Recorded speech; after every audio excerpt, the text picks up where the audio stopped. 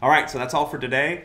This is a fun lesson. I hope you guys enjoyed it. I really like, showing off the power of interfaces, and hopefully we've seen how by just, implementing a couple simple functions, we can actually build something that can actually, participate in this syntax in Java that you guys have seen before and might have thought like wasn't really available to you, right? But you can through the power of interfaces.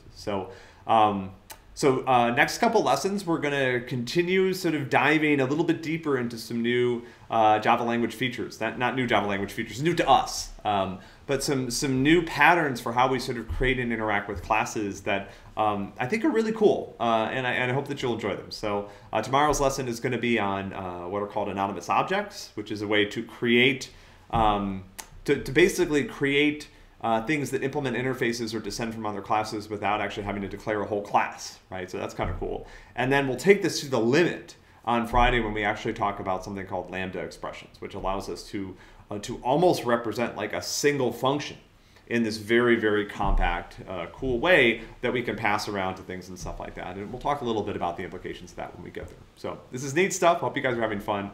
Enjoy the beautiful weather for the next couple days while it lasts. I will see you tomorrow.